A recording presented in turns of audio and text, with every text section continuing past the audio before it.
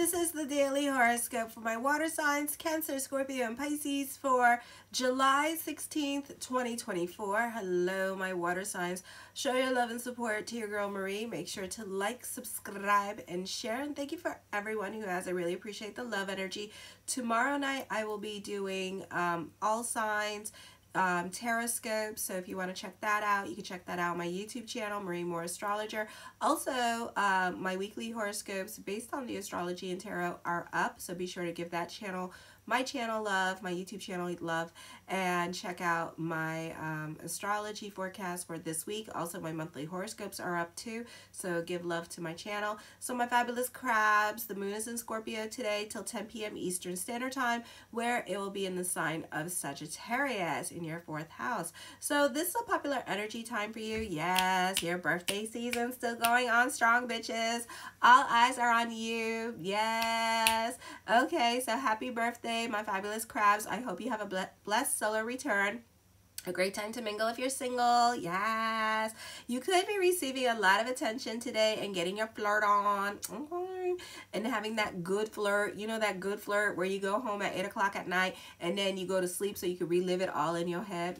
That one.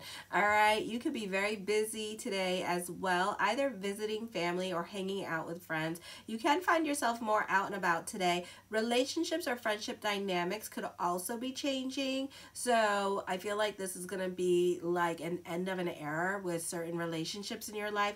This could be careful with giving people ultimatums in your life at this time, especially the friendships, because you may never hear from these people again. Friends could be getting pregnant at this time or having their baby, so they could be going in that direction, and you may not be, the relationship dynamic between you guys will change, okay, after a while, all right? Or you're not spending time with certain people or you're not going to be spending certain time, or other people could be leaving at this time, like quitting their job and stuff like that. So that relationship dynamic is going to change as well. Okay, so this is an end of an era. And then for some of you here, this is like everybody starting to go to college and stuff like that and getting ready for that and visiting family. So yeah, relationship dynamics are going to change at this time. For some of you here, this could be getting a new leader at work with this energy, or a new manager at work. Scorpio, you tend to go above and beyond for others. You could be playing Captain Save-A-Ho, so be careful with that. You need to really think about who you helping at this time and why. All right, and why are you helping? Because it can always backfire on you because you weren't supposed to help that person. For some of you here, this is you're not supposed to be giving to certain people, so it's gonna like backfire in your face at this time. So be careful with your giving energy during this time period, because you do like tend to attract like very toxic relationships into your life, and these people could just be taking advantage of you financially, but also you could be very, very giving to certain people in your life as well. But why are you giving to that person? Okay, because then what's going to happen, you're not going to get what you want in that relationship, or if you're looking for a relationship with that person, so you're giving, and you're not dating them, but you're friends, and you're giving, expecting something in return, and you're not going to get it. So I would be careful with this energy here as well when it comes to your giving. Pisces, your dreams and imagination could run wild tonight. Oy vey.